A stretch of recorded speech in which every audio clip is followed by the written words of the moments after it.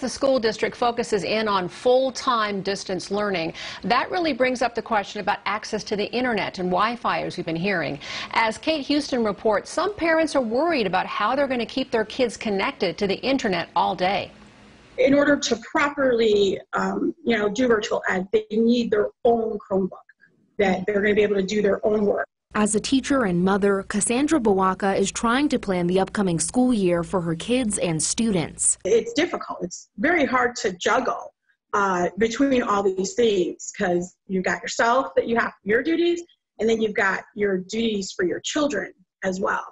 As the idea of full-time distance learning sets in, Bawaka is concerned about internet outages. Before the pandemic, she suggested her virtual ed students go to a local coffee shop or restaurant to try to stay on top of their schoolwork. We don't have those as options to get internet. We only have our homes, or we have our hotspots on our phones, that you can only have so much data that comes out of it. Michelle Robinson also worries the internet in her home will become an issue. After upgrading the speed, Robinson says her kids were still having problems getting online. Our houses are very close together, and that seems to during quarantine, we were having lots and lots of issues with our internet. These connectivity problems while distance learning are worrisome to Bawaka. This past school year, it led to students missing lessons and made it hard to get in touch with families. We couldn't get in contact with them, couldn't reach out to them. It's difficult. Because of this, Bawaka would like the district to ensure that every family has equal access to the technology needed for distance learning.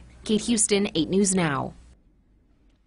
So earlier this month, CCSD sent out a survey to all the parents and staff out there, and the responses account for less than half of all the students in the entire district. But of those responses, 95% say yes, they do have internet access at home.